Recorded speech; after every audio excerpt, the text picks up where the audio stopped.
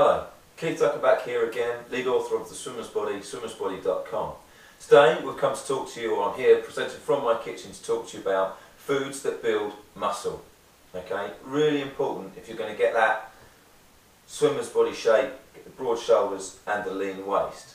So let's go straight in with 10 foods that are really good for building muscles. So we've got chicken, turkey, tuna or fish generally, egg, steak, lamb, hemp seeds, alfalfa or sprouted foods, spirulina, maca powder, or you've got high quality organic whey protein powder.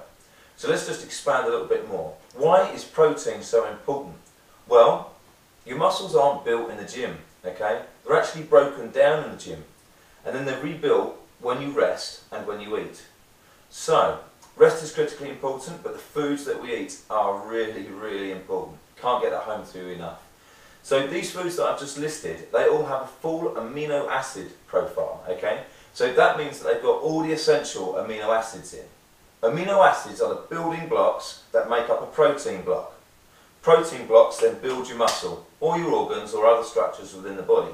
So it's very important to get foods in that have a full profile of these amino acids. Otherwise you'll be building a house, or building a muscle, but if we look at a house, you'll be building a house with every third brick missing. It means the wind and the rain can come sailing through and it's no time at all before the house falls down. So you need to build those strong foundations.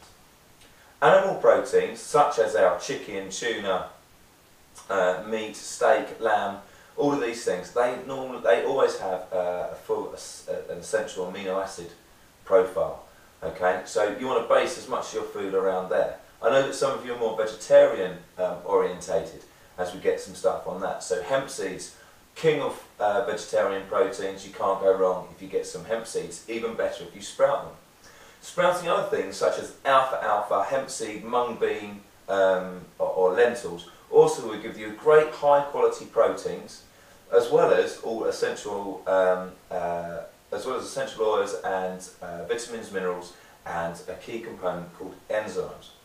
Now, other things you can do is you can buy boxes of spirulina or tubs of spirulina, maca powder, and barley grass, wheatgrass, that kind of stuff, and add them into your diet as well. Again, giving you a really high protein content as well as a high nutrient content as well.